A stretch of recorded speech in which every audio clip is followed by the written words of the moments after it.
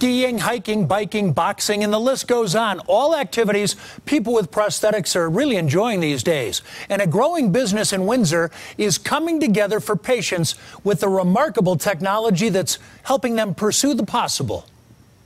It's time for a tune-up at Quorum Prosthetics in Windsor. Longtime patient Jason Hanford is having his artificial leg adjusted for the perfect fit. Because in this world, fit is everything. Jason lost his leg above the knee to cancer at age 9. And when you're able to get back to the things that are at your core that really bring you joy, right, that's when healing happens. For Rustin Hughes, that joy comes here, in the boxing ring.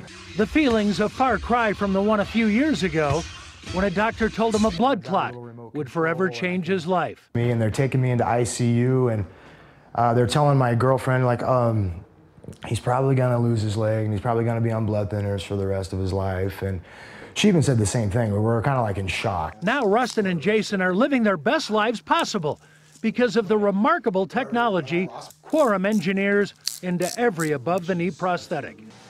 A client's stump often expands and shrinks overnight and during the day. The older sockets couldn't do the same. The result? A frequently poor and painful fit. It's always been the weak link in prosthetics is how it's connected to your body. So Quorum created the Quattro socket. Its 4 adjustable side panels made a good fit all the time with just a few clicks. They can fully don the prosthesis, and then they can make adjustments throughout the day. The boss, Joe Johnson, lost a leg in an accident at age 12. He went on to become a Paralympic skier, even meeting presidents along the way. Now, he finds his passion here. Yeah, it's just something that's always driven me. I think I owe it to our patients, is to have the latest technology and try to improve as much as I can. Technology so good, it lets a boxer battle deep into a match. Like, we get into these later rounds, I get sweaty, I can dial it in a little bit more, crank it in.